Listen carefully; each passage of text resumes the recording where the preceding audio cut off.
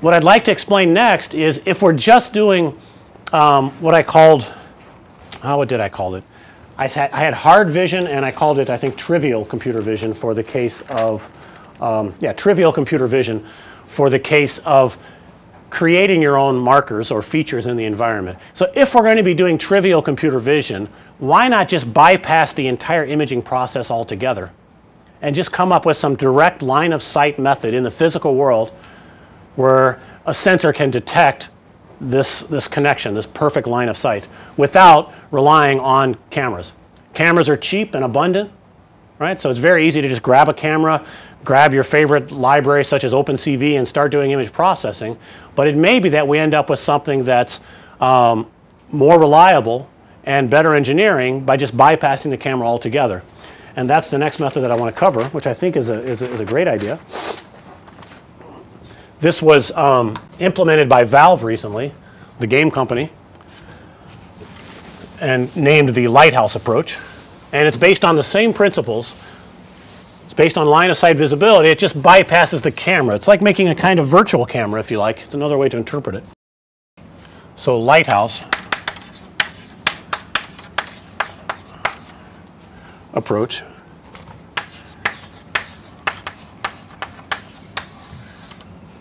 Like I said, you can find this in the current Valve HTC headset. It's been in the press lately. This approach was called the Minnesota scanner, or one implementation of this, which you can find in a paper. It came up in the robotics literature in 1989 by Sorensen et al. And so most of the ideas, the engineered systems that are coming up in industry, they've been around in earlier implementations in previous decades. It's just that they were not feasible in the consumer product realm because the components often were not good enough, or there was not enough motivation based on the market. All right, so here's the idea. Let's think about the visibility or mathematical equivalence between two scenarios. So let me draw it over here. So let's look at two scenarios. One of them we've already seen. We have a camera,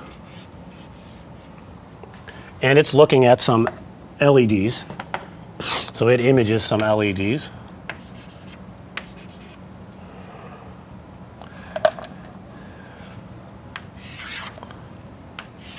All right, that's what we've just studied. So that's one scenario. I want to consider this.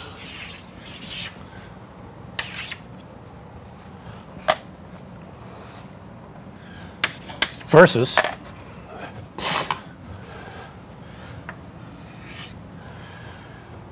I want to have what I call a lighthouse. And yes, I mean the same principle as a spinning light that's used for the navigation of ships along the coast. And so I have a light that's spinning. I'll just draw the beam of light coming out. So there's some beam of light coming out. Perhaps it's coherent light, so it might be a laser.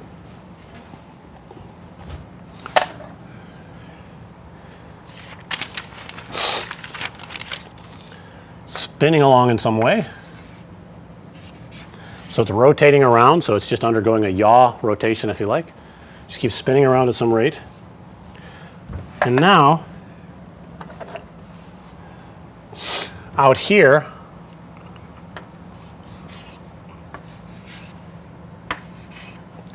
I have sensors.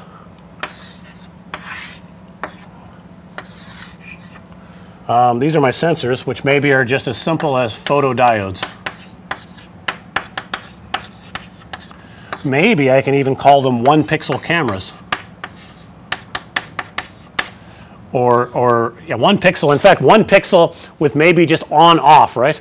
They're 1-pixel cameras, and they don't even have 0 to 255 values. They're just the pixels on or the pixels off. Just that simple. That's what I will call a photodiode. 1 pixel, 1 bit cameras. And I'll put cameras in quotes here because it's being a bit silly, right? I'm just trying to point out the simplicity of it. So aren't these two systems very, very similar? If I have a camera and it takes an image, I reason about the angle to each one of these features based on the parameters of the camera, correct?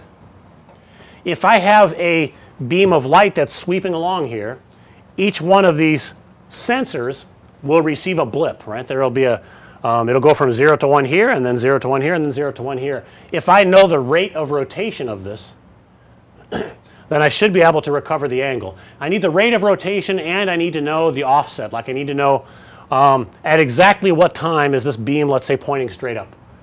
If I know that, and I know its rate of rotation, I should have the same information here, because I'll know the angles at which these photodiodes are located. I will not know how far away they are, will I? Right? Did I know how far away they were here? No, same thing in this model, right? So I didn't know how far away they were. Okay, you could use the size of the blob and a bunch of other, maybe image processing reasoning, but based on this PNP model that we used, there's really no difference between the two. The only information I really have here is what's the orientation. Now I'm drawing a two-dimensional picture here instead of a three-dimensional picture, so we have to be a little bit careful. I'm cheating a bit, but let's just suppose the world were two-dimensional here, just for a bit. Do we agree on the mathematical equivalence between the two of these?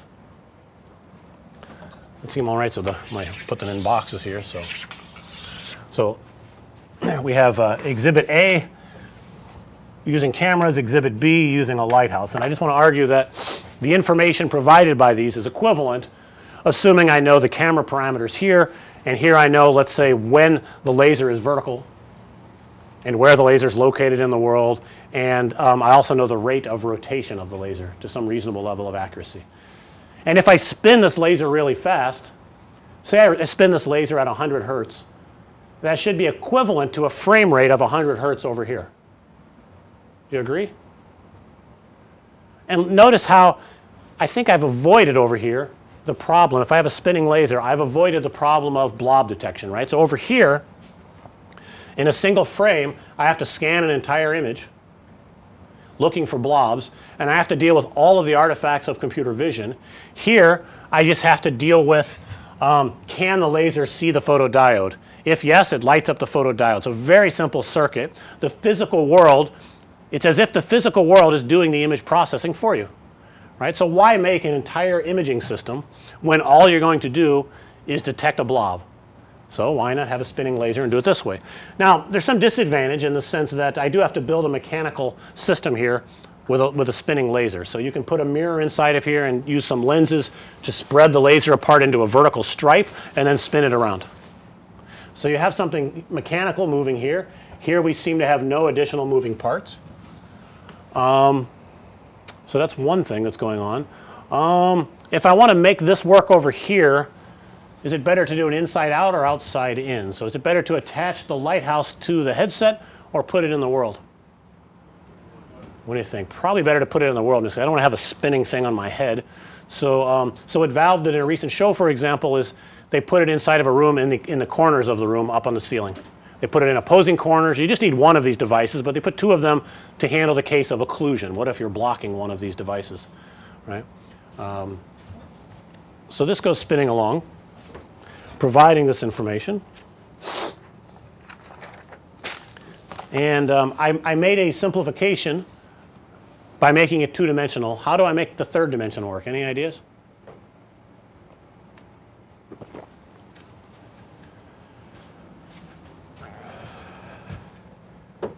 We agree on the equivalence here in 2 dimensions, right? That I can make a virtual camera here, right?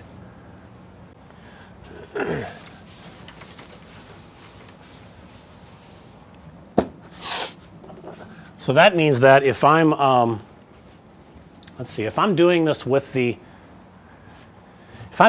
lighthouse fixed in the world, that means I have to put these photodiodes on my headset, correct?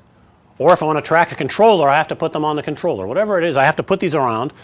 And I guess I'd better have some kind of circuitry that can also take into account the timings, right? So that I know exactly how many milliseconds later this photodiode received the light after this one, correct?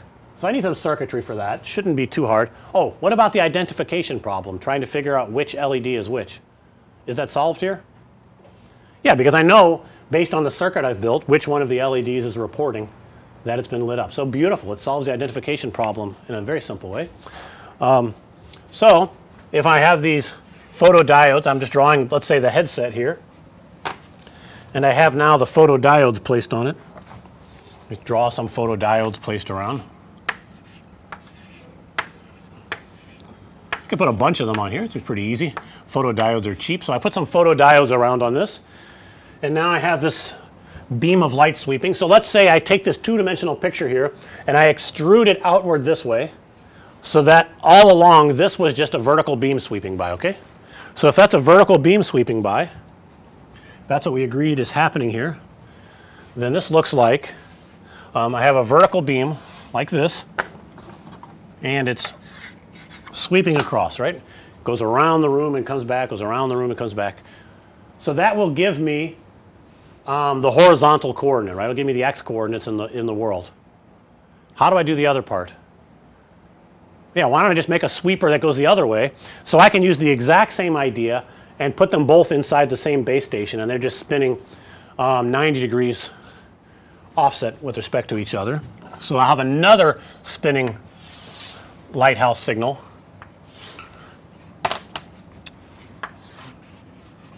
Going like this, providing the y coordinates. So very nice, right? So that's how I get the other coordinate. And now there's another problem you might expect to happen. There should be a drift error that happens, which is going to be that I might, when I turn on the lighthouse, I may see where the headset is at, and I may declare that to be the origin in the world, perhaps. And then as I keep going, I know the rotation rate of this laser, but I should expect some kind of drift over time. There should be some angular drift. So in order to correct for that, what they do is they put a bunch of lights all around and flash them all at once. So I could make a floodlight, in other words, right? So let's call it a floodlight. So I could have a floodlight pulse, and that's for synchronization.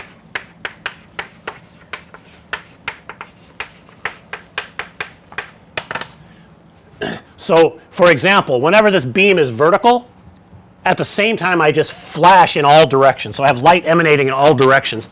That will cause all of the photodiodes to light up. Maybe not as brightly as if they were hit directly by the laser, but at least some pulse will be observed. And we can again do this in the IR spectrum, so we don't make it look like you've had a camera flashed in your face. Right? So we provide a flash pulse. If all of these light at the same time, that means the beam is vertical. So that gives me a signal that lets me compensate for drift. So based on the rate of drift that you might have, that will tell you what frequency to do the flashing at. I don't know what they use. I haven't had a chance to even try the device, but I would say that you know, no more than once every 10 seconds or so, maybe once in a minute would be just fine. I would have to, you know, I'd have to be one of the engineers experimenting with it to know exactly, but you do not have to do that very often. Does that make sense? Questions about that? So this is a great technology. I think they're making this available in some kind of open source form, so you should be able to play with Lighthouse systems fairly soon and do your own engineering of those. Should be very, very convenient for making tracked objects in three-dimensional space. You can just hook up your photodiodes to whatever objects you want to track. Now, of course, that there is a downside. If I just want to, suppose this were my, well, let's actually take my little coffee cup here. If I want to track this in the virtual world, if I just wanted to do it with retroreflective markers or QR tags, I just stick them on my cup. If I want to use this technology with photodiodes, I now have to have a circuit on my cup, and it has to detect the light that's hitting them and then transmit that information somewhere, right? So there's some differences based on where the computation's happening, where the sensor's placed, where's the light source placed, so something to pay attention to. But nevertheless, this is a very nice and elegant solution. Right. Questions about that? So that gives you some idea of how tracking systems work. I've shown you some examples of the technologies, given you some high-level overview. The most critical and sensitive tracking part is the tracking of the viewpoint of your eyes. If there's just a little bit of jitter or shakiness in the tracking, it may lead to a very uncomfortable experience. It's certainly an annoying experience. And if there's some lag or latency in the system, then it leads to discomfort and even nausea. There's also another part which I did not talk about. I may come back to that after I talk about rendering, which is you can use prediction to overcome additional latencies that are in the system. Because the next part I'm going to cover is graphical rendering. It may take time to produce the appropriate images that are going to go onto the display and then get the display updated accordingly. During that time, what happens? I may know the orientation and position, but by the time I finally put the right information there, it could be 20 or 40 milliseconds later. So I can use further prediction techniques to estimate where the position and orientation is going to be to compensate for that. But if I have to predict too far, then I may add more jitter to the system again, and there may become, let's say, perceptible artifacts that the prediction introduces, and this may be unwanted. So these are some of the challenges that we have to deal with in these systems. So even if the tracking system itself has, let's say, effectively no latency, or a very small amount of latency that can be easily compensated for with very, very simple prediction techniques, we still need to predict further than that to compensate for all of the latency introduced by the next phase, which is called rendering. In this case, this will be the visual rendering part. So that's what I want to cover next. Do we need one more? Excuse me a minute.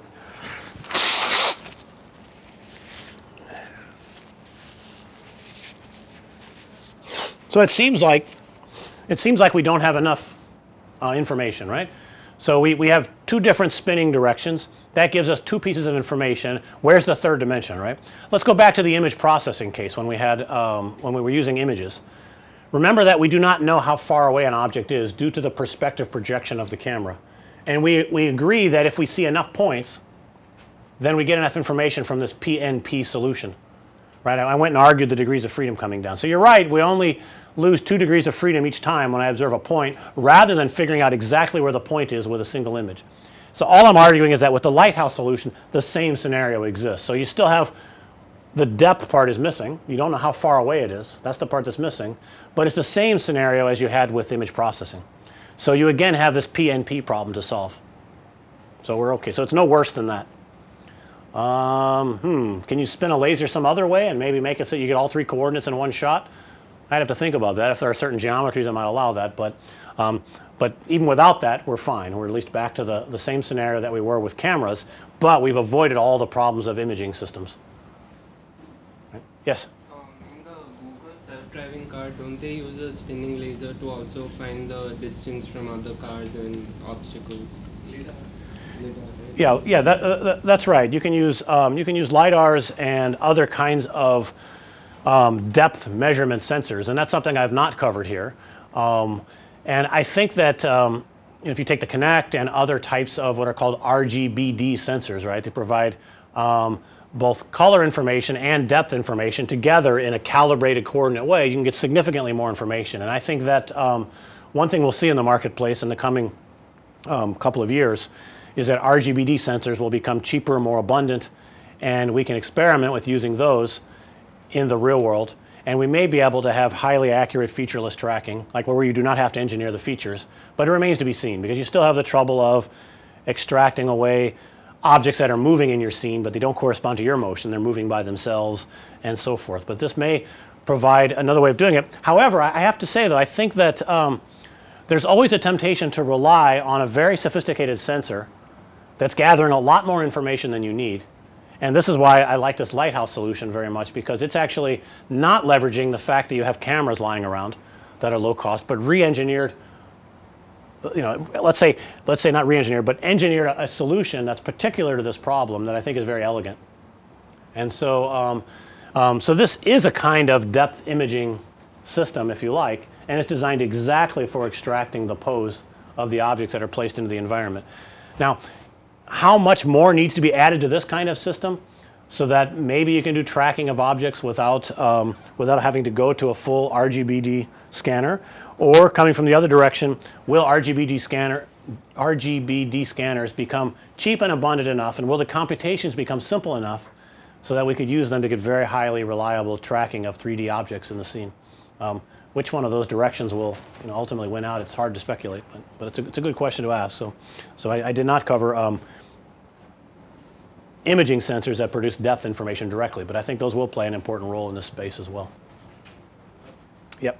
So for depth information, can't we do what we do for stereo vision? Like place one lighthouse slightly below, one lighthouse above. Mm-hmm. And the two lighthouses activate different photodiodes. So you'll be able to, similar to stereo vision, but except here your interpupillary distance will be much larger. So I think that's a reasonable idea. I think you're getting information from, I think even in your example, you've had to use two different photodiodes though, right? Or with the same, because you cannot tell that the same photodiode is being hit simultaneously, right? So is there a difference between one lighthouse sweep hitting two different photodiodes versus two different lighthouses hitting two different diodes? I think it may more or less be the same thing. You're just creating more visibility rays, each of which adds more constraints to the problem, right? Either way, your idea or this idea, they're just eliminating degrees of freedom from the problem, right? So I think it's okay to do that, but I don't think it's necessarily better than this.